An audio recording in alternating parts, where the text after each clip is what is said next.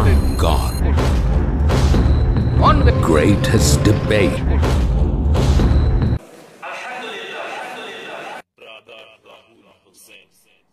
Assalamu alaikum wa rahmatullahi wa barakatuhu. Alhamdulillahi rabbil alamin. Wassalatu wassalamu ala rasulihil amin wa ala alihi wa sahabihi ajma'in, amma ba'd. A'udzu billahi sami'il alim minash shaitanir rajim min hamzihi wa nafthihi wa nafsihi. Bismillahir rahmanir rahim. In ja'akum fasikum binabayyin fatabayyanu।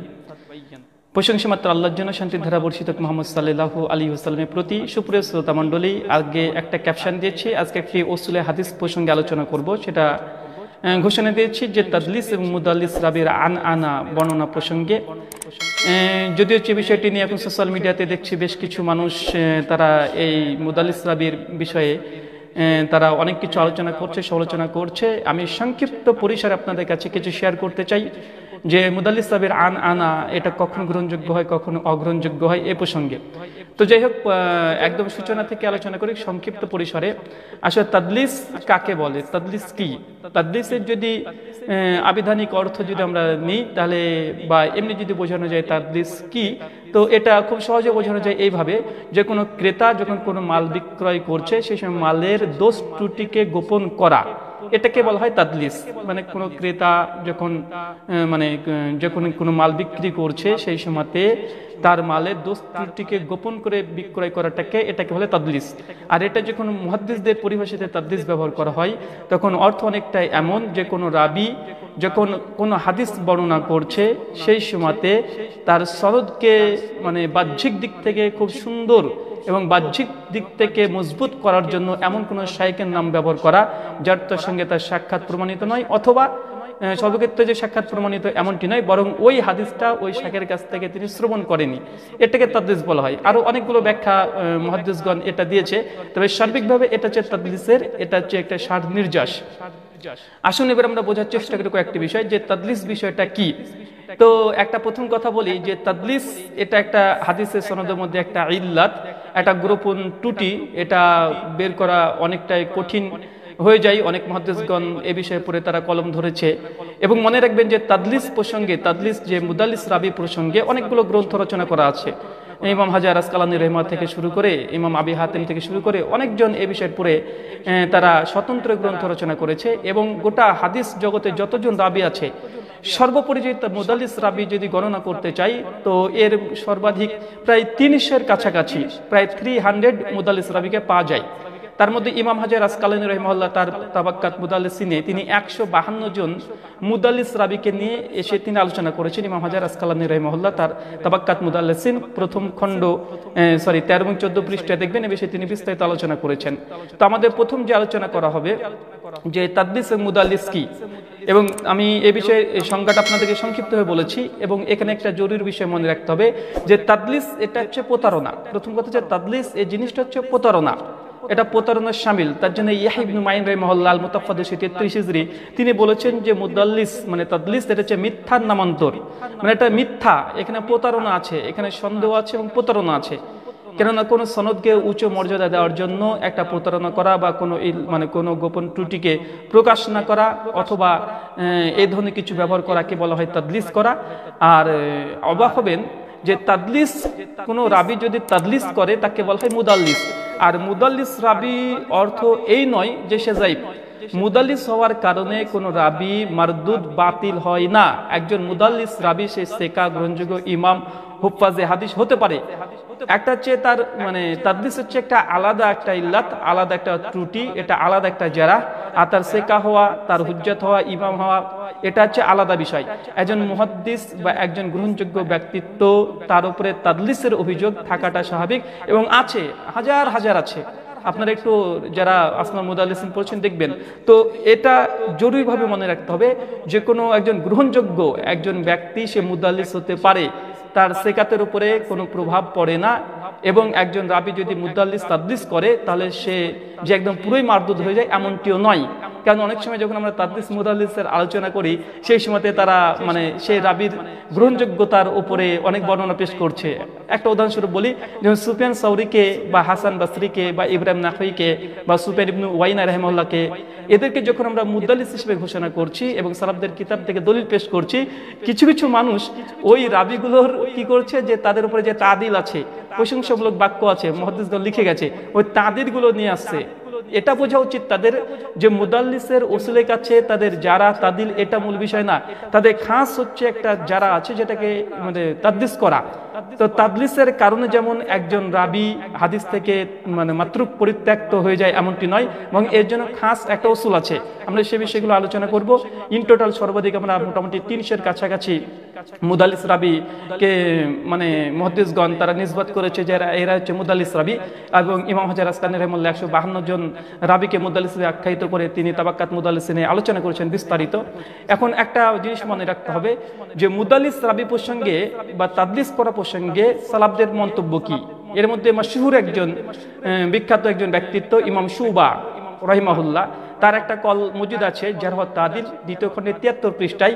তিনি মনে করতেন যে তাদলিস করার চাইতে মায়ের সঙ্গে জেনা করা এটাই উত্তম, মানে তাদলিস অপেক্ষা জেনা করা উত্তম। মানে এত নিকৃষ্ট একটা কাজ তাদলিস, কেন এটা গোপন ত্রুটি, এটা প্রতারণা করা, এটা মানে সনদ নিয়ে প্রতারণা করা, এই জন্য তিনি এই জিনিসটা মনে করতেন। আবার এটা প্রমাণিত যে ইমাম শুবা তিনি কখনো কখনো তিনি যারা মুদাল্লিস তাদের কাছে হাদিস গ্রহণ করেছে, এই জন্য ইমাম হাজার আসকালানী রাহিমাহুল্লাহ সহ আরো কিছু মুহাদ্দিসগণ তারা ইমাম শুবার এই কঠোরতাকে কিন্তু অনেক সময়তে মানে প্রতিবাদ করেছে।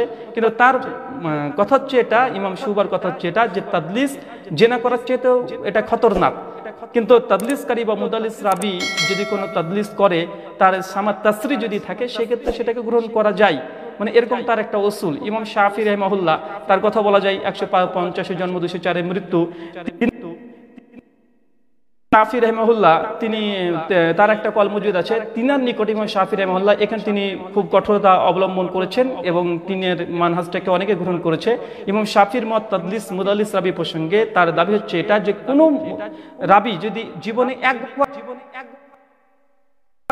ইমাম শাফি রাহিমাহুল্লাহর মত হচ্ছে যে কোনো মুদাল্লিস রাবি জীবনে যদি একবার তাদলিস করে, তার সামাত তাসরি ছাড়া এটা কখনোই গ্রহণযোগ্য নয়। এ বিষয়ে কিতাবুর রিসালা প্রথম 153 পৃষ্ঠায় ইমাম আহমদ শাকির রাহিমাহুল্লাহ তিনি এই বিষয়টা তাহকিক সহ আলোচনা করেছেন যে ইমাম শাফি রাহিমাহুল্লাহর মত হচ্ছে যে কোনো ব্যক্তি যদি জীবনে একবার তাদলিস করে আর এটা যদি প্রমাণিত হয়, তাহলে সেই রাবির সামাত তাসরি ছাড়া এটা কখনো কবুলযোগ্য না, এটা গ্রহণ করা যাবে না এই রাবির।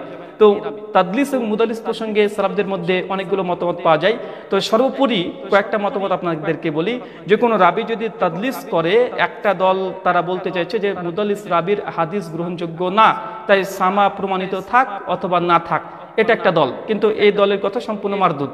দ্বিতীয় একটা দল মুহাদ্দিসগণের একটা দল, তারা বলছে যে তাদলিসকারী রাবি যদি সে তাদলিস যদি প্রমাণিত হয় এবং সে যদি তাদলিস করে এবং অন্য কোন সনদে এবং হুবহু একই মতনে যে তার সামাত তাসরি থাকে,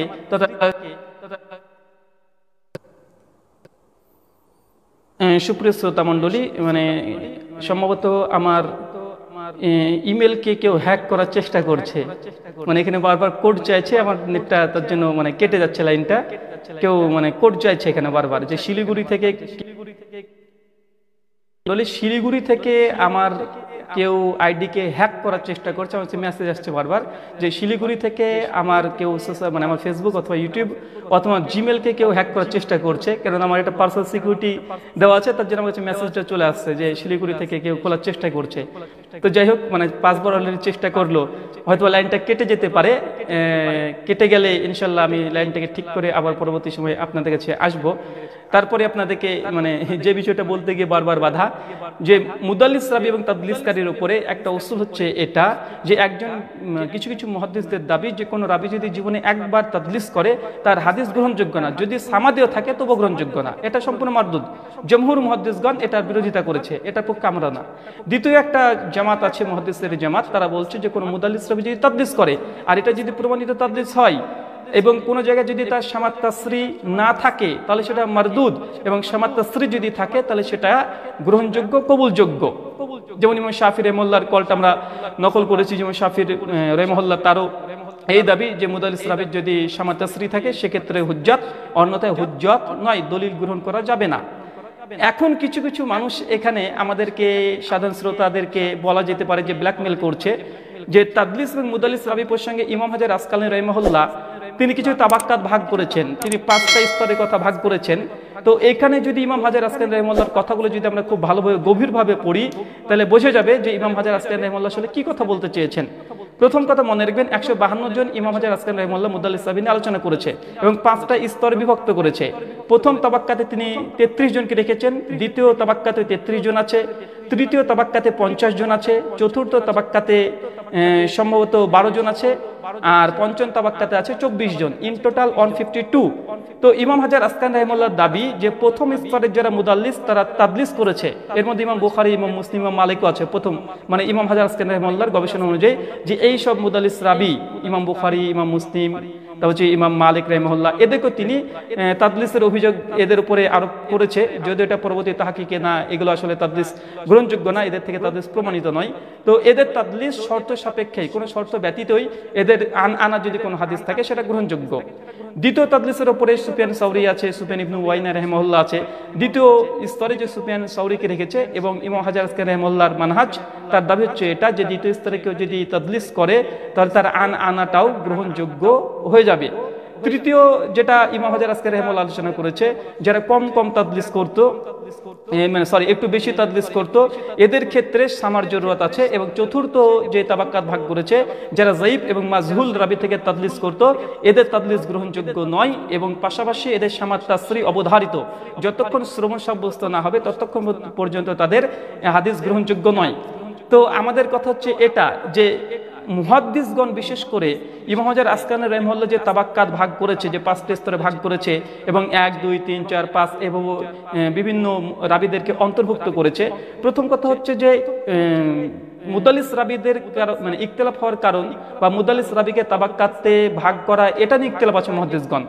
এটা যারা একটু পড়াশোনা করেছে তারা বুঝতে পারবেন যে ইমাম হাজার আসকালানী রাহিমাহুল্লাহ যে তাবাক্কাত ভাগ করেছে এটাই যে শিরোধার্য এমনটি নয়, বরং ইমাম হাজার আসকালানী রাহিমাহুল্লাহ কোনো রাবিকে তিনি দ্বিতীয় স্তরে নিয়ে এসেছেন যে দ্বিতীয় তাবাক্কাতে, কিন্তু অন্য মুহাদ্দিসগণ ওই রাবিকে তৃতীয় তাবাক্কাতে রেখেছে। মুহাদ্দিসগণের মধ্যে তাবাক্কাত নিয়েও ভাগ আছে, মানে তাদের মধ্যে ইখতিলাফ হয়েছে। আমি কয়েকটা উদাহরণ শুধুমাত্র আপনাদেরকে পেশ করব। যে তার মধ্যে প্রথম যে সুফিয়ান সাউরি রাহিমাহুল্লাহর প্রসঙ্গে আলোচনা হোক, যে সুফিয়ান সাউরি রাহিমাহুল্লাহকে ইমাম হাজার আসকালানী রাহিমাহুল্লাহ দ্বিতীয় তাবাক্কাতে নিয়ে এসেছে এবং বলছে তার আনানা ক্ষতিকর নয়, তার আনানা ক্ষতিকর নয়, এটা কি ইমাম হাজার আসকালানী রাহিমাহুল্লাহর দাবি। অপরদিকে ইমাম হাকিম নেসাপুরি রাহিমাহুল্লাহ তার দাবি হচ্ছে এটা যে ইমাম সুফিয়ান সাউরি তিনি তৃতীয় তাবাক্কাতে, মানে তার স্তর হচ্ছে তৃতীয়। তার মানে এখানে আপনাকে স্পষ্ট বুঝতে হবে যে ইমাম হাজার বলছে দ্বিতীয় তাবাক্কাত আর ইমাম হাকিম তিনি বলছেন যে তৃতীয় তাবাক্কাতের মধ্যে তিনি অন্তর্ভুক্ত আছেন। ঠিক এইভাবে হাসান বাসরির ক্ষেত্রে হয়েছে, ইমাম হাজার তাকে দ্বিতীয় বলেছে কিন্তু ইমাম হাকিম তিনি তাকে তৃতীয় স্তরের মধ্যে রেখেছে। ইমাম আমেশের প্রসঙ্গেতে ইমাম হাজার আসকালানী রাহিমাহুল্লাহ তাকে দ্বিতীয়তে রেখেছে, কিন্তু তালকিসুল হাবিরে তার আবার আনানা হাদিস গ্রহণ করেনি। তো এইভাবে অসংখ্য মানে রাবিদের কথা বলা যেতে পারে যে ইমাম হাজার আসকালানী রাহিমাহুল্লাহ তিনি যে তাবাক্কাতের স্থান দিয়েছে অন্যান্য মুহাদ্দিস সেটার পরিপন্থী রায় দিয়েছে, তিনি 2 দিয়েছে, অপরদিকে 3 দিয়েছে। তো তাদলিসের মূল যে দাবি যে কেউ যদি দ্বিতীয় তাবাক্কাতের মুদাল্লিস রাবি হয় তার মানে আনা এটাও হুজ্জত হয়ে যায় সামাত তাসরি না থাকলেও। কিন্তু ইমাম হাজার আসকালানী রাহিমাহুল্লাহ আলহামদুলিল্লাহ তিনি একটা চমৎকার উসুল বলে দিয়েছেন, চতুর্থ তাবাক্কাতের আলোচনা করতে গিয়ে কোনো রাবি যদি যায়ীফ রাবি থেকে, কোনো মুদাল্লিস রাবি যদি যায়ীফ এবং মাজহুল রাবি থেকে যদি তাদলিস করে তাহলে তার সামাত তাসরি লাগবে, তার শ্রবণ সাব্যস্ত হতে হবে, নচেত তার এই কথা গ্রহণযোগ্য নয়, তার হাদিস গ্রহণযোগ্য নয়। এখন আমাদের কথা চলছিল সুফিয়ান সাউরি রাহিমাহুল্লাহকে নিয়ে যে তার মানে তিনি কোন তাবাক্কাতের অন্তর্ভুক্ত। আমি প্রথমে বলেছি ইমাম হাজার আসকালানী রাহিমাহুল্লাহ তিনি দ্বিতীয়তে উল্লেখ করেছেন এবং পাশাপাশি ইমাম হাকিম তিনি তৃতীয়তে তিনি অন্তর্ভুক্ত করেছেন, এটা স্পষ্ট বোঝা যায়। 1 মিনিট, হ্যাঁ তিনি তৃতীয়তে উল্লেখ করেছে। তো ইমাম হাকিমের তাবাক্কাত যদি সুফিয়ান সাউরিকে আমরা মেনে নিই তাহলে ইমাম হাজার আসকালানী রাহিমাহুল্লাহর মত অনুসারেও কিন্তু সুফিয়ান সাউরির সামাত তাসরি ছাড়া হাদিস গ্রহণযোগ্য নয়।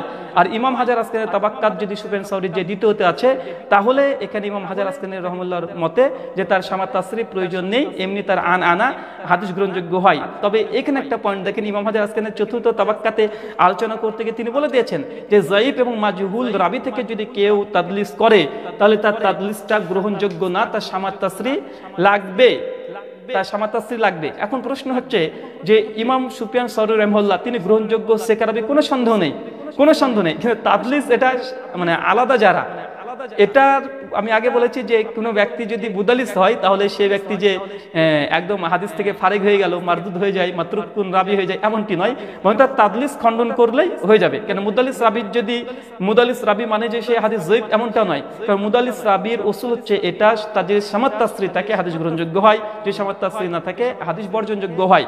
তারপরে ইমাম হাজার আসকানি রাহিমাহুল্লাহ শুধু তাবাক্কাত ভাগ করেছে, এই তাবাক্কাতের মধ্যে যদি থাকে কখনো গ্রহণযোগ্য কখনো বর্জনযোগ্য। তো আমরা এখন দেখতে চাইছি এটা যে ইমাম সুফিয়ান সাউরি রাহিমাহুল্লাহ তিনি কি মাজহুল বা যায়িফ রাবি থেকে তাদলিস করতেন? যে যায়িফ এবং মাজহুল রাবি থেকে তাদলিস সুফিয়ান সাউরি করে থাকেন, তাহলে ইমাম হাজার আসকানি রাহিমাহুল্লাহর মত অনুসারেও তার সামাত তাসরি লাগবে, শ্রবণ সাব্যস্ত হওয়া লাগবে। ইমাম জাহাবি রাহিমাহুল্লাহর বিখ্যাত গ্রন্থ আছে মিজানুল ইতদাল, যদি আমরা খুব ভালোভাবে লক্ষ্য করি রাবি নাম্বার 3322-এ তিনি উল্লেখ করেছেন যে সুফিয়ান সাউরি রাহিমাহুল্লাহ তিনি যায়িফ রাবি থেকেও তাদলিস করতেন। এবং আমি শুধুমাত্র একটা রেফারেন্স দিলাম, এরকম অসংখ্য মুহাদ্দিসগণ বলেছেন যে সুফিয়ান সাউরি রাহিমাহুল্লাহ তিনি যায়িফ এবং মাজহুল রাবি থেকেও তিনি তাদলিস করতেন। তো ইমাম জাহাবি রাহিমাহুল্লাহর কথা থেকে প্রমাণিত সুফিয়ান সাউরি যায়িফ রাবি থেকে তিনি তাদলিস করতেন, এবং অন্যান্য মুহাদ্দিসগণ বর্ণনা করেছে যে মাজহুল রাবি থেকেও সুফিয়ান সাউরি তাদলিস করতেন। আর ইমাম হাজার আসকানের চতুর্থ তাবাক্কাতে তিনি শর্ত দিয়েছেন মাজহুল এবং যায়িফ রাবি থেকে কেউ যে তাদলিস করে সে সামাত তাসরি লাগবে। এই জন্য আমরা বলছি সুফিয়ান সাউরি রাহিমাহুল্লাহ যখন তিনি মুদাল্লিস, এর মধ্যে কোনো সন্দেহ নেই, তিনি মুদাল্লিস, কোনো সন্দেহ নেই, দ্বিমত নেই। এখন সুফিয়ান সাউরি রাহিমাহুল্লাহ তাদলিস করলে তার হাদিস যে বর্জন হবে এমনটি নয়, বরং সুফিয়ান সাউরি রাহিমাহুল্লাহ যদি হাদ্দাসানা বা তার সামাত তাসরি থাকে তবে গ্রহণযোগ্য, তবে আনা হাদিস থাকলে এটা গ্রহণযোগ্য নয়। আমাদের দাবি তো এটাই। কিন্তু এই কথাটাকে অনেকে না বুঝে বা জানা বোঝার পরেও মানুষকে প্রতারণা দেওয়ার চেষ্টা করছে। যখন আমরা সুফিয়ান সাউরির মানে এই কলগুলোকে নিয়ে আসছি এবং বলছি সুফিয়ান সাউরি রাহিমাহুল্লাহ এখানে তাদলিস করেছেন এবং তার তাদলিস প্রমাণিত, তখন তারা দলিল দিচ্ছে যে সহিহ বুখারীতে তো সুফিয়ান সাউরি আনানা আছে, হাসান বসরির আনানা আছে, ইমাম সুফিয়ান ওয়াইনা রাহিমাহুল্লাহ উনি মুদাল্লিস, ওনার আনানা আছে, ইমাম আমাশের আনানা হাদিস আছে, ইমাম বুখারী রাহিমাহুল্লাহ কেন নিয়ে আসলেন? তো ভাই এটা মানে ইলমের সঙ্গে খেয়ানত করা। এটা সকলেই জানে যে সহিহ বুখারী এবং সহিহ মুসলিমে যতজন মুদাল্লিস রাবি আছে, যতজন তাদলিস করেছে, আনাদি হাদিস বর্ণনা করেছে, তার সামাত তাসরি প্রমাণিত। বুখারীতে তিনি আনানা নিয়ে এসেছেন, কিন্তু এই সামাত তাসরি প্রমাণিত। ইমাম নবী রাহিমাহুল্লাহ তার স্পষ্ট তিনি দাবিও করেছেন যে ইমাম বুখারী এবং মুসলিম যত জায়গাতে মুদাল্লিস রাবির আনানা দিয়ে হাদিস নিয়ে এসেছে প্রত্যেকটা হাদিসের তার মানে সামাত তাসরি প্রমাণিত, অথবা তার প্রত্যেকটার মুতাবাত আছে। তো এটা তো এই উসুল তো সকলেই কমন যে মুদাল্লিস রাবির হাদিস মানে যহিফ এমনটা নয়, বরং তার সামাত তাসরি থাকলে সহিহ হয়ে যায়। মুদাল্লিস রাবি যদি সেকা হয়, গ্রহণযোগ্য হয়, তার যে সামাত তাসরি থাকে তবে তার হাদিস গ্রহণযোগ্য হয়, অথবা তার যদি মুতাবাআত থাকে তবে অবশ্যই হাদিসটাকে হাসান সহিহ বলা হয় বা সহিহ নির্ভরযোগ্য হাদিসের অন্তর্ভুক্ত হয়। কিন্তু আমাদের দাবি যে সুফিয়ান সাউরি থেকে হাসান বসরির যে কলটা আমরা মুসান্নিফ ইবনে আবি শাইবা থেকে দেওয়া হয়েছিল যে অর্থ দিয়ে ফিতরা দেওয়া, এবং সুফিয়ান সাউরি রাহিমাহুল্লাহ ইল্লা মারাতান ওয়াহিদা যে সুনান আবু দাউদের 748 নম্বর হাদিস যে একবার ফুলাদান করার ক্ষেত্রে আমরা এখানে বলছি যে সুফিয়ান সাউরি রাহিমাহুল্লাহ এখানে তাদলিস করেছে। তো এই তাদলিসের যদি খণ্ডন করতে চান তার সামাত তাসরি লাগবে। সামাত তাসরি কি আছে? জি নেই। এর কি মুতাবাআত আছে? জি নেই। তাহলে হাদিস কিভাবে সহিহ হয়? সুফিয়ান সাউরি রাহিমাহুল্লাহর এখানে সামাত তাসরি দিতে হবে অথবা তার মুতাবাত পেশ করতে হবে, নচেত তার আনানা গ্রহণযোগ্য না। বুখারী এবং মুসলিমে ইমাম নববী সহ মানে জমহুর মুহাদ্দিসদের কল হচ্ছে এটা যে সহিহ বুখারী আর সহিহ মুসলিমে যতজন মুদাল্লিস রাবি আছে আনা হাদিস বর্ণনা করেছে তাদের সামাত তাসরি অন্য সনদের মতনে প্রমাণিত, এবং পাশাপাশি এবং তাদের অনেকগুলো মুতাবাতের কারণেই ইমাম বুখারী ইমাম মুসলিম রাহিমাহুল্লাহ তাদের এই বুখারী এবং মুসলিমের হাদিসকে গ্রহণ করেছে। তো এটা তো বুখারী মুসলিম থেকে তো মানে মুহাদ্দিসগণের উসুল তো আলাদা খাস আছে, কিন্তু বুখারী মুসলিম বাদ দিয়ে যদি মুদাল্লিস রাবির যদি হাদিস গ্রহণ করতে হয় তার সামাত তাসরি প্রয়োজন, তার সামাত তাসরি লাগবে অথবা মুতাবাআত লাগবে, নচেত গ্রহণযোগ্য নয়। এই উসুলটাকে নিয়ে অনেকেই মানে বিভ্রান্ত করতে চাইছে। যখন আমরা বলছি যে ইমাম সুফিয়ান সাওরি তিনি মুদাল্লিস রাবি, উনার সহিহ বুখারী থেকে দলিল খুঁজতে লাগছে যে সুফিয়ান সাওরি তাদলিস করেছে কি বুখারীতে। আরে ভাই, এ তো সকলেই জানে, এটার জন্য তো মুহাদ্দিস মুহাক্কিক হওয়ার দরকার নাই, মাত্র এই শামিলাতে আন সুফিয়ান সাওরি দিলে তো হাজার হাজার মানে চলে আসবে। তো এটা নয়, উসুল যেটা উসুলের উপরে দাঁড়িয়ে কথা বললেই আমাদের সমস্ত সমস্যার সমাধান হয়ে যায়। এখন প্রশ্ন হচ্ছে এটা যে সুফিয়ান সাওরীকে ইমাম হাজার আসকানি রাহিমাহুল্লাহ তিনি দ্বিতীয় তাবাক্কাতে রেখেছে, তো দ্বিতীয় তাবাক্কাতে তো শামাত তাসরির প্রয়োজন নেই ইমাম হাজার আসকানি রাহিমাহুল্লাহর মানহাজ অনুসারে। কিন্তু আমরা ইমাম হাজার আসকানি রাহিমাহুল্লাহর মানহাজের আমরা দলিল পেশ করেছি যে তিনি বলেছেন মাজহুল, এবং যদি যায়েফ রাবি থেকে তাদলিস করে তার শামাত তাসরি লাগবে। ইমাম হাজার আসকানি একই পৃষ্ঠাতে লেখা আছে, তাবাক্কাত মুদাল্লিসিন 13-14 নম্বর পৃষ্ঠায় তিনি লিখে দিয়েছেন। তো সুফিয়ান সাওরী তিনি তো মাজহুল রাবি থেকে তাদলিস করেছেন, যায়েফ রাবি থেকে তাদলিস করেছেন, তার শামাত তাসরির প্রয়োজন।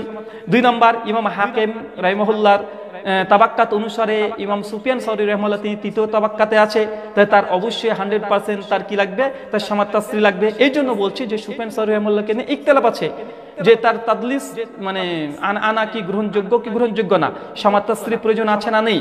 তো আমাদের তাহাকিক হচ্ছে এটা, যদি ইমাম হাজার আসকানির সঙ্গে ইমাম হাকিম রাহিমাহুল্লাহর এখানে ইখতিলাফ হয়েছে তাবাক্কাত ভাগ করতে গিয়ে, তাই অবশ্যই তারও শামাত তাসরি লাগবে। এবং ইমাম হাজারের যে উসুল যে মাজহুল এবং যায়েফ রাবি থেকে তাদলিস করলে তারও শামাত তাসরির প্রয়োজন, তার মানে বোঝা যায় যে না, সুফিয়ান সাওরী রাহিমাহুল্লাহ শামাত তাসরির প্রয়োজন আছে। আর অনেক সময়তে দেখছি যে আমি সুফিয়ান সাওরী রাহিমাহুল্লাহকে বলেছিলাম যে তিনি মুদাল্লিস রাবি, তো অনেকজন দেখছি জানা বোঝার পরেও বলছে এটা মানে সালাফদের প্রসঙ্গে গুস্তাকি করা, সালাফদেরকে অপমান করা, যে তাদলিস মুদাল্লিস বলছে সুফিয়ান সাওরী এত বড় একজন মানে হুফাজে হাদিস একজন ইমামকে এই কথা বলছে। ভাই, এগুলো ইলমের সঙ্গে খেয়ানত করে কি লাভ? এগুলো মানুষকে ব্ল্যাকমেল করে কি লাভ? সুফিয়ান সাওরী রাহিমাহুল্লাহকে কি আমি তাদলিস মুদাল্লিস রাবি বলছি? সালাফরা কেউ বলেনি। যে কোনো আসমান মুদাল্লিসের গ্রন্থ উঠালেই তো সুফিয়ান সাওরীকে মাশহুর বিত তাদলিস পাওয়া যায়, যে তিনি তাদলিসে মানে মাশহুর প্রসিদ্ধ তাদলিসকারী। আমি কয়েকটা দলিল দিই, কেননা আমাকে মানে বিপদে ফেলার চেষ্টা করছে, আমাকে ব্ল্যাকমেল করার চেষ্টা করছে, মাঝে সামনে আমাকে রঙিল করার চেষ্টা করছে যে ব্রাদার রাহুল সুফিয়ান সাওরী এত বড় মুহাদ্দিসকে মুদাল্লিস রাবি বলেছে।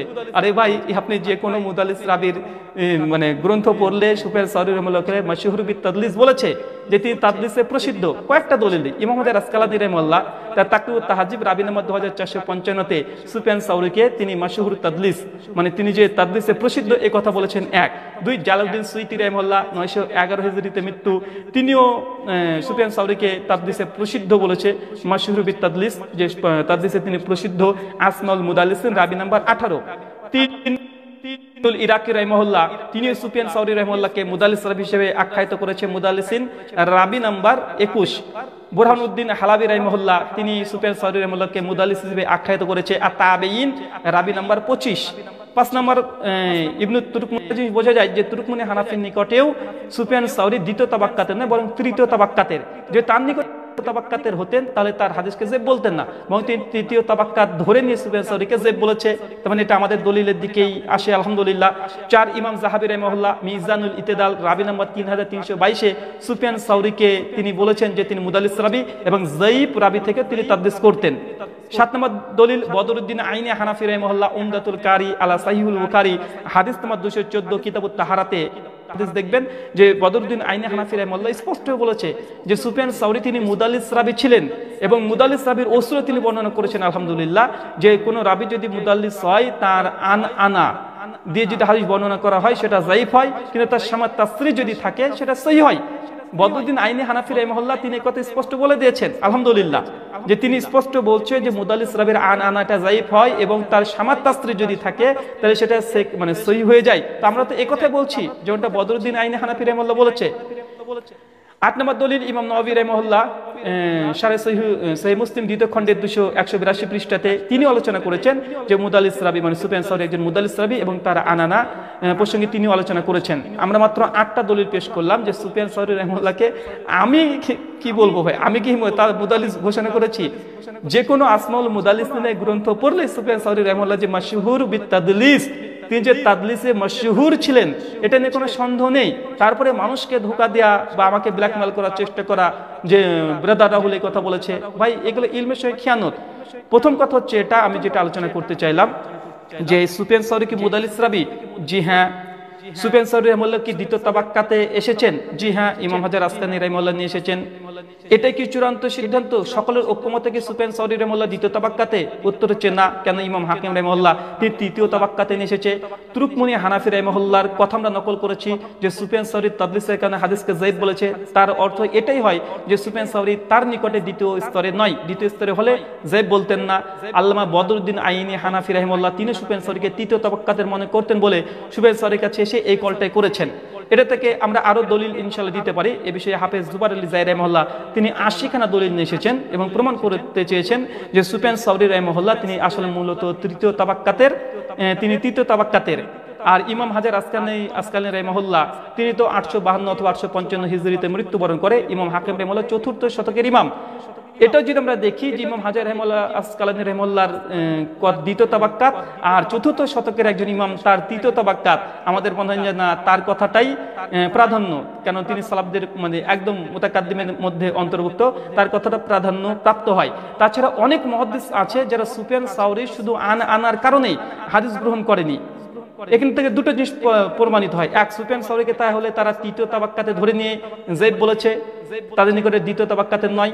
অথবা সুফিয়ান সাউরি দ্বিতীয় তাবাক্কাতে যদি হয়েও থাকে তারপরেও তার আনা এটা গ্রহণযোগ্য নয়, বরং সামাত তাসরির জরুরত আছে। আমরা কয়েকটা দলিল পেশ করি, তার মধ্যে একটা পেশ করে দিয়েছি বদরুদ্দিন আইনি হানাফি রাহিমাহুল্লাহ এবং তুরুকমুনি হানাফি রাহিমাহুল্লাহ, এই দুজন সুফিয়ান সাউরির আনার প্রসঙ্গে আলোচনা করেছে এবং কয়েকটা দলিল আমরা পেশ করব। প্রথম হচ্ছে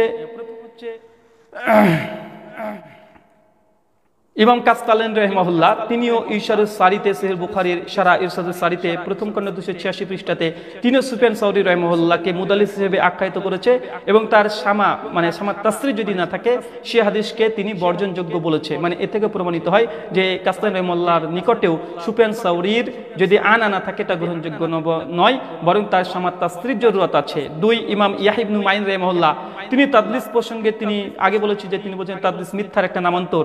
তারপর তাকে যখন জিজ্ঞাসা করা হয় যে মুদাল্লিস রাবির হুকুম কি, তিনি তখন বলেছেন যে মুদাল্লিস রাবির হাদিস তখনই গ্রহণযোগ্য যখন তার সামাত তাসরির থাকবে, হাদাসানা বা সামিতু যখন থাকবে তখনই শুধুমাত্র তার হাদিস গ্রহণযোগ্য, অন্যথায় গ্রহণযোগ্য নয়। এরপর জাস্টিস তাকি উসমানী হাফিজাহুল্লাহ তিনি স্পষ্টভাবে দারসে তিরমিজিতে 248 নম্বর হাদিস যেখানে আমিন প্রসঙ্গে এসেছে, সুফিয়ানের যে হাদিসটা আছে সুফিয়ানের হাদিসের উপরে কালাম করতে গিয়ে তিনি বলেছেন যে সুফিয়ান একজন মুদাল্লিস রাবি, এখানে আনা আছে। তার মানে জাস্টিস তাকি উসমানী এখানে একটা কিলোকাল করতে চেয়েছে যে সুফিয়ান সাউরি তো মুদাল্লিস রাবি আর এই হাদিসটা আনা দিয়ে বর্ণনা করা আছে। যদিও সুফিয়ান সাউরির আমিন প্রসঙ্গে হাদিসের সামাত তাসরি আলহামদুলিল্লাহ মজুদ আছে, মুসান্নাফ আব্দুর রাজ্জাক এবং ইবনে আবি শাইবাতে মজুদ আছে। ইনশাআল্লাহ আমরা দলিল পেশ করেছি, আমার বই আছে হানাফি মাযহাব আহলে হাদিস ইখতিলাফ নিরাসান, আমরা সামাত তাসরি পেশ করেছি আলহামদুলিল্লাহ। তো জাস্টিস তাকি উসমানী এই কথা বলেছে। মাহমুদ হাসান খান তিনি ইজুল আদিল্লাহর 154 পৃষ্ঠাতে তিনি সুফিয়ান সাউরির তাদলিসের কারণে একটা হাদিসকে তিনি যায়েফ বলেছেন এবং অসংখ্য মুহাদ্দিসগণ আছে যারা সুফিয়ান সাউরির আনার কারণে হাদিসকে যায়েফ বলেছে। মানে সর্বোপরি আমাদের কথা হচ্ছে এটা যে সুফিয়ান সাউরি রাহিমাহুল্লাহকে ইমাম হাজার আসকালানি রাহিমাহুল্লাহ দ্বিতীয় তাবাক্কাতে নিয়ে আসার পরেও অসংখ্য মুহাদ্দিস আছে যারা সুফিয়ান সাউরির আনার কারণে হাদিসকে বর্জন করেছে, 1 নম্বর। 2 নম্বর, ইমাম হাকিম তাকে তৃতীয় তাবাক্কাতে রেখেছে। তাই আমাদেরও এটাই যে সুফিয়ান সাউরি রাহিমাহুল্লাহ যদি কোনো হাদিসে যদি আনা থাকে বুখারী মুসলিম ব্যতীত, কারণ তার খাস উসুল আছে, বুখারী মুসলিম বাদ দিয়ে যদি অন্য কোন হাদিসের গ্রন্থে যদি আনা থাকে তাহলে তার সামাত তাসরির লাগবে অথবা তার মুতাবাত পেশ করতে হবে। এটা হচ্ছে মূল উসুল। কিন্তু এই উসুলকে অনেকেই হজম করে ফেলছে কিছু অজুহাত দেখিয়ে যে সুফিয়ান সাউরিকে মুদাল্লিস বলেছে, বুখারী থেকে নিয়ে এসে দেখাচ্ছে যে বুখারী সুফিয়ান সাউরি তাদলিস করেছে। তো ভাই এটা তো আপনারা জানেন, তারপরে মানুষকে কেন ধোঁকা দেওয়ার চেষ্টা করছেন যে বুখারী মুসলিমের সামাত তাসরি আছে অথবা মুতাবায়াত আছে। তো বুখারী মুসলিম থেকে মুদাল্লিস রাবিকে নিয়ে এসে দেখানো এমন যদি উসুল আপনারা করেন তাহলে তো যত মুদাল্লিস রাবি আছে সকলকে তো বুখারী মুসলিম থেকে তার অধিকাংশ দেখানো সম্ভব যে বুখারী মুসলিম ইমাম বুখারী রাহিমাহুল্লাহ, মুসলিম রাহিমাহুল্লাহ তারা মুদাল্লিস রাবির আনা হাদিস গ্রহণ করেছে, তাহলে তো মুদাল্লিস উসুলই বাতিল হয়ে যাবে, তাদলিসের উসুলটাই তো বাতিল হয়ে যাবে।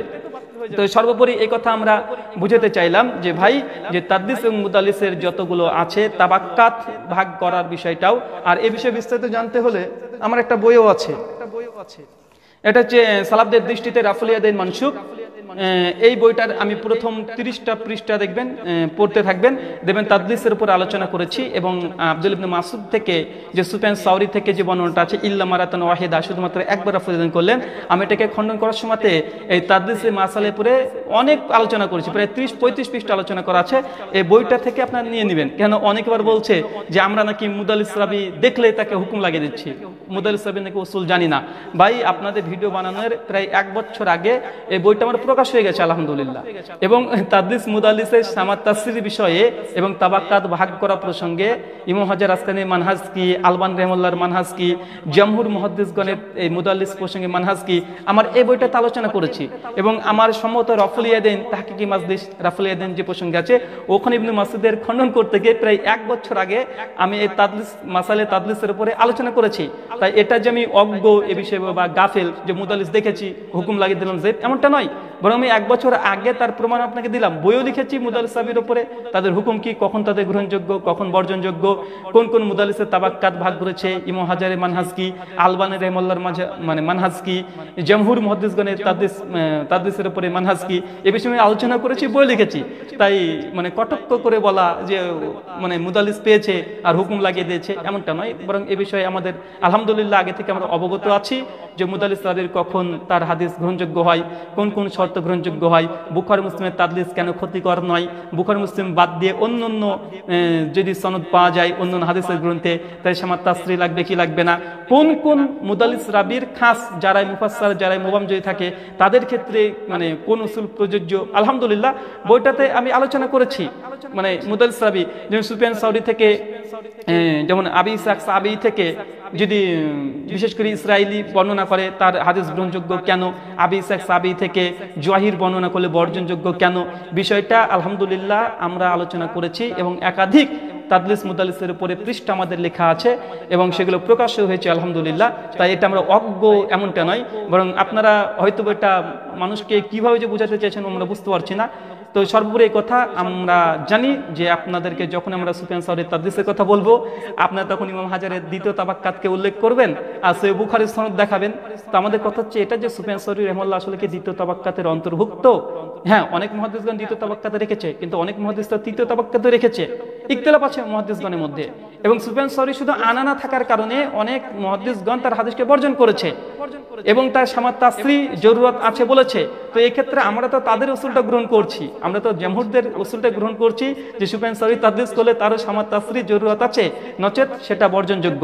তবে হ্যাঁ, একটা পয়েন্ট মনে রাখবেন, এখানে একজন ব্যক্তিকে দেখলাম তিনি সুফিয়ান সাউরি যে ইল্লা মারাতান ওয়াহিদা যে একবার রাফুল ইয়াদাইন করলেন এই হাদিস বর্ণনা করে, তিনি বলছেন আন সুফিয়ান সাউরি আন আসিম বিন কুলাইব যে সনদ আছে, উনি বলছেন যে এখানে হাদ্দাসানা দিয়ে মুয়াত্তা মালিকের শারা আর তামহিদে হাফেজ ইবনে আব্দুল বার একটা সনদ নিয়ে এসেছে, ওখানে হাদ্দাসানা দিয়ে আছে।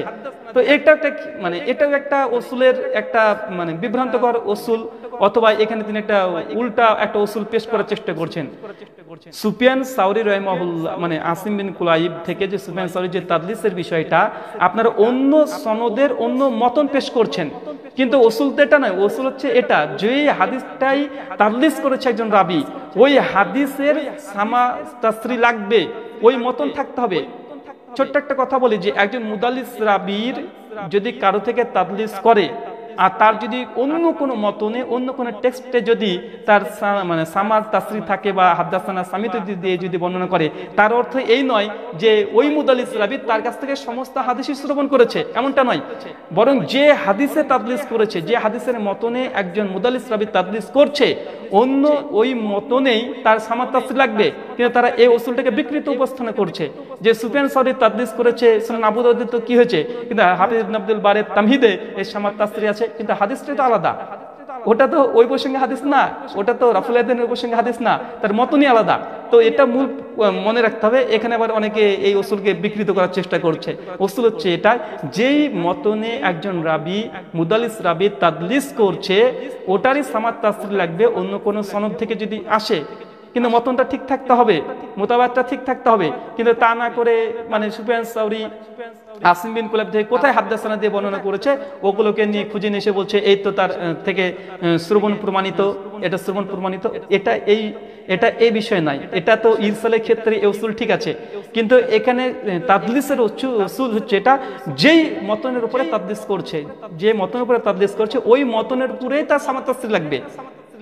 নচেত এই ব্যাপারে 2-3টে ভিডিও বানিয়ে বলছে তো সুফিয়ান সাউরির যদি জয়ীফ হয় তাহলে বুখারীর 136টা হাদিস জয়ীফ বলে প্রমাণিত হবে, হাসান বাসরি থেকে 18খানা প্রমাণিত হয়ে যাবে, ইসহাক থেকে এতখানা হয়ে যাবে, আবি সাইদ সাবি থেকে এতখানা হয়ে যাবে।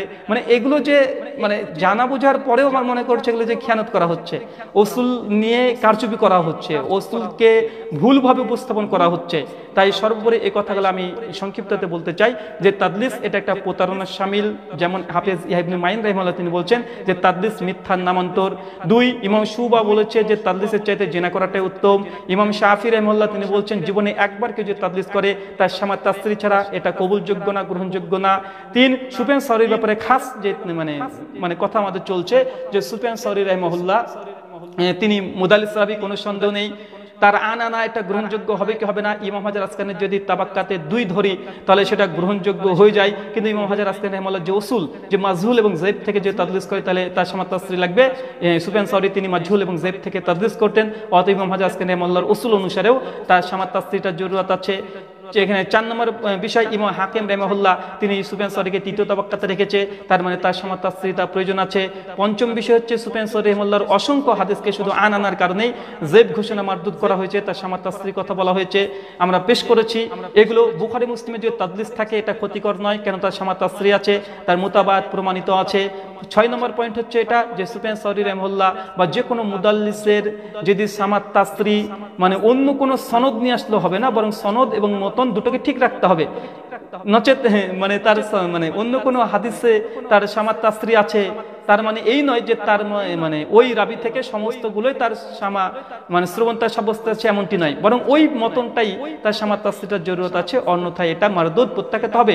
সুফিয়ান সাউরি রাহিমাহুল্লাহ একজন গ্রহণযোগ্য মুহাদ্দিস, তার হাদ্দাসানা সামা দিয়ে যত হাদিস আছে আকবার না দিয়ে সমস্ত হাদিস সহিহ, কিন্তু তিনি যখনই তাদলিস করবেন যে হাদিসে ধরা পড়বে যে না তাদলিস আছে তখন ওই হাদিসটাকে সামাত তাসরিহ দিতে পারলে সহিহ।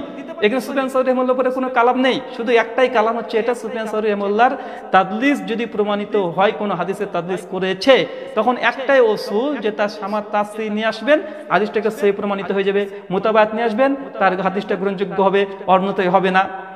কিন্তু এটাকে অনেক ঘুরিয়ে পেঁচিয়ে বুখারী মুসলিম থেকে দলিল পেশ করা, এখান থেকে ওই হাফেজ ইবনে আব্দুল বারীর তামহিদ থেকে একটা সনদ নিয়ে এসে তার সামাত তাসরিহ দেওয়া, একটা নিয়ে আলোচনা করছে আর একটা সামাত তাসরিহ দিচ্ছে, মানে এটা উসুল সঠিক নয়।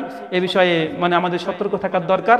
সুফিয়ান সাউরি রাহিমাহুল্লাহ একজন মুহাদ্দিস, একজন ফকিহ, একজন মানে হুজ্জাহ, একজন ইমাম, মানে তার ব্যাপারে কোনোই দ্বিমত নাই, একটাই দ্বিমত, আর এটা সুফিয়ান সাউরি না, ইমাম জুহরির উপরে আছে, হাসান বাসরির উপরে আছে এবং সুফিয়ান ইবনে উয়াইনা রাহিমাহুল্লাহর উপরে আছে, মানে মাশহুর মানে যারা মুহাদ্দিসগণ তাদের উপরে এই তাদলিসের অভিযোগ আছে। ইমাম মালিকের উপরে আছে, ইমাম বুখারীর উপরে আছে, ইমাম মুসলিমের উপরে আছে, যদিও ইমাম বুখারী মুসলিম ইমাম মালিক থেকে তাদলিস প্রমাণিত নয়, মানে আরব আছে যে তারা তাদলিস করতেন কিন্তু প্রমাণ নেই। এই বিষয়ে একাধিক আলোচনা আলহামদুলিল্লাহ সালাফগণ করে গেছে যে ইমাম বুখারী থেকে তাদলিস অভিযোগ করলেও তার তাদলিস প্রমাণিত নয়। কিন্তু ইমাম সুফিয়ান সাউরি, ইমাম ইসহাক বিন ইমাম সুফিয়ান ইবনে উয়াইনা রাহিমাহুল্লাহ, একটা মজার কথা বলি, সুফিয়ান ইবনে উয়াইনা থেকে একটা হাদিস বর্ণনা আছে যে তিনি মানে একটা হাদিসের সনদ আছে মুসনাদে আবি আলা, যাই হোক একটা হাদিস সহিহ সনদে বর্ণনা আছে যে দাবি হচ্ছে এটা 3টে মসজিদ ছাড়া ইতিকাফ করা যাবে না, 3টে মসজিদ ছাড়া ইতিকাফ করা জায়েজ নয়। এই সনদের সমস্ত রাবি সিকা গ্রহণযোগ্য, কোনো সমস্যা নেই যে 3টে মসজিদ ছাড়া ইতিকাফ করা জায়েজ নয়, ইতিকাফ করা জায়েজ নয়, সমস্ত রাবি সিকা গ্রহণযোগ্য, একদম সহিহ, কোনো সন্দেহ নেই। কিন্তু এখানে একটা ইল্লাত, যেখানে সুফিয়ান ইবনে উয়াইনা রাহিমাহুল্লাহ তিনি কি করেছেন, তাদলিস করেছেন, তাদলিসের কারণে হাদিসটা যায়িফ, এ ব্যতীত কোনো মানে ইল্লাতে হাদিসে নাই। এই জন্য সুফিয়ান ইবনে উয়াইনা রাহিমাহুল্লাহকে অনেকে বলেছেন যে না তিনি সেকা রাবি ছাড়া তিনি তাদলিস করতেন না। অবশ্যই অনেক মুহাদ্দিসগণ এর বিরোধিতা করেছে যে না সুফিয়ান ইবনে উয়াইনা রাহিমাহুল্লাহ তিনি যায়িফ রাবি থেকে তিনি তাদলিস করেছেন, তার প্রমাণও অনেক মুহাদ্দিসগণ দিয়েছে। তো আমাদের সর্বোপরি কথা এটাই যে ইমাম শাফি রাহিমাহুল্লাহ তিনি যে উসুলটা দিয়েছেন যে কেউ যে তাদলিস করে এটা যদি প্রমাণিত হয় তার সামাত তাসরিহ ব্যতীত হাদিসকে সহিহ বলা উচিত নয়। ইমাম শাফি রাহিমাহুল্লাহ যে মানহাজটা গ্রহণ করেছে আমরা মনে করি যে না এই মানহাজটাই সঠিক, বিশেষ করে তাদলিস মুদাল্লিসের মাসালার উপরে। কিন্তু এর উপরে যদি কোনো মুদাল্লিস সাহাবী যদি আখ্যায়িত হয় সে হাদিসে পরিত্যক্ত মারদুদ এমনটি নয়, শুধু একটাই যে তার সামা প্রমাণিত থাকতে হবে, মুতাবায়াত থাকলেই তার হাদিস গ্রহণযোগ্য, অন্যথায় বর্জনযোগ্য, এটা তো সালাফরা বলে গেছে। যাই হোক, এ বিষয়ে আমি একটা বিস্তারিত ইনশাল্লাহ একটা আলোচনা করবো, তাদলিস মুদালিস প্রসঙ্গে, আনানা প্রসঙ্গে, কখন সামা থাকলে কখন গ্রহণযোগ্য বর্জনযোগ্য, ইনশাল্লাহ একটা বিস্তারিত আলোচনা করবো। যেহেতু এখন এই বিষয়টি নিয়ে একটু আলোচনা চলছে এবং আমাদের উপরে মিথ্যা আরোপ করা হচ্ছে, এ বিষয়ে সংক্ষিপ্ত পরিসরে আমি কিছু আলোচনা করলাম।